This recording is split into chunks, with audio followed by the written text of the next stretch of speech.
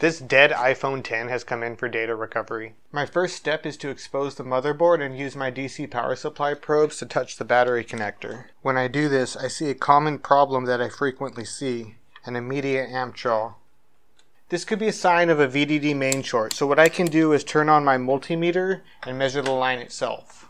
With my board view software open and VDD main highlighted, I can measure the line. I can see that this is one of the highlighted spots, and it's beeping short. I can use either thermal cam or freeze spray to discover the short. I touch the probes to the shorted line and it will produce heat on the shorted component. There it is. The simplest solution is to remove this capacitor.